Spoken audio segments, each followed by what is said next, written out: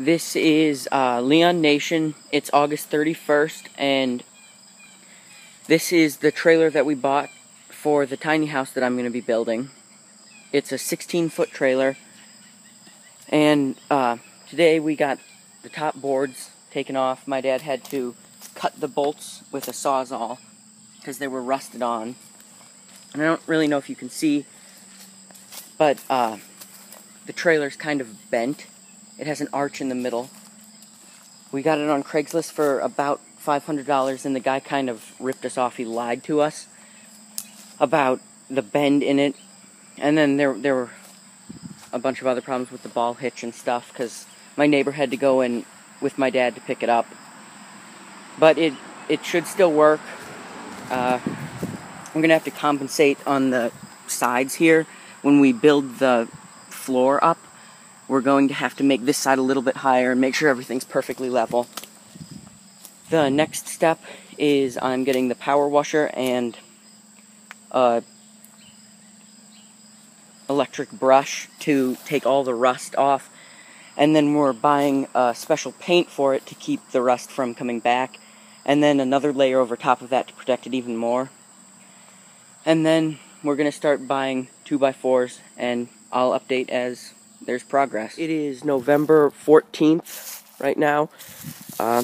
We got behind schedule a lot on it, but I ground all the rust off and put on the paint that gets rid of the rust that turns black. We took off the wheels and everything because we have to get new ones and repair the brakes and on there. Today we started painting the top coat of paint that's gray like this. Okay, we've been painting for about the past 4 hours or so, and we now have it covered with the gray paint.